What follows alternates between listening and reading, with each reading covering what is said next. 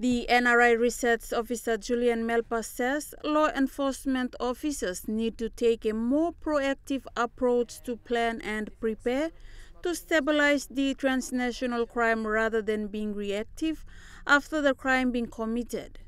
And then engagement of experts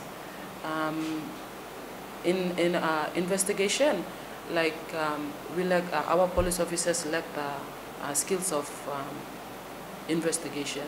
So that there should be expert that should recruit in the country. So it gives the skills to our law enforcing officers, so the skills pass on from generation to generation. That's how it can be utilized.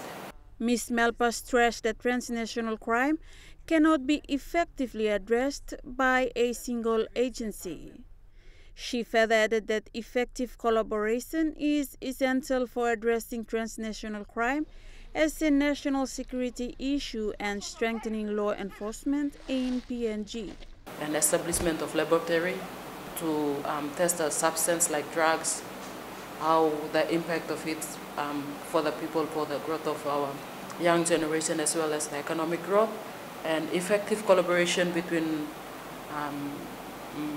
law enforcing agencies.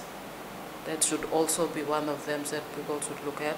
Melpa recommends proper awareness to be carried out to inform citizens in both rural and urban areas about how it affects the everyday lives of the people and the economy of PNG. Esther Gane, National EMTV News.